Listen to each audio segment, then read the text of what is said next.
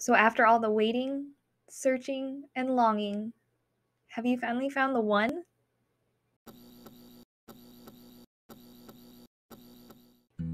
Hi, and welcome back to my channel. My name is Sarah Woodard, a realtor here in Pierce County, Washington with eXp, and today we're going to be reviewing how it feels to really find the one. So let's go ahead and talk about how you know for sure you found the home of your dreams. I've been in real estate for a little bit, and I'm starting to put together some good indicators of when people have found the one. So one of the first indicators that you found the one is that you can't stop talking about it to your friends, your family, people at the store, your dog. When you look at other houses, you can't stop thinking about that other one.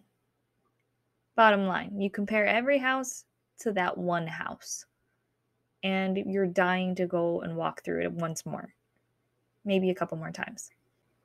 But let's be serious, guys. When you are looking at a house, you want to make sure that it checks off everything on your needs list first, then maybe your wants list. You've started thinking about furniture arrangement. Yeah, all my feng shui people, you've already picked out where your couch is going to be. You're going to tear that wall out. You're going to put your desk over there. This is what this room is going to be. That defensive feeling you get about a house, that's how you know it's the one. Of course, guys, buying a house is not all about, the warm butterflies and all of that. I understand it's got to fit your needs list, got to fit your wants list. And of course, above all, it's got to fit your budget. What are you guys able to afford? But above all, buying a house should feel exciting. Don't let anybody tell you different. I do just want to remind everybody that we are in a seller's market right now.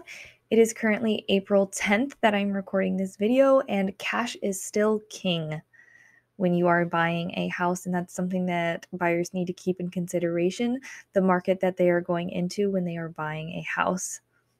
Want to experience the thrill of buying a home yourself? Go ahead and reach out. Let's get moving. What was your guys' last buying home experience? I want to know. Have you bought a house before or not? Did something crazy happen, or what do you wish that you did differently? Let me know in the comments down below. I'd love to hear from you guys. Don't forget to hit the subscribe and like button. I would super appreciate the love and support.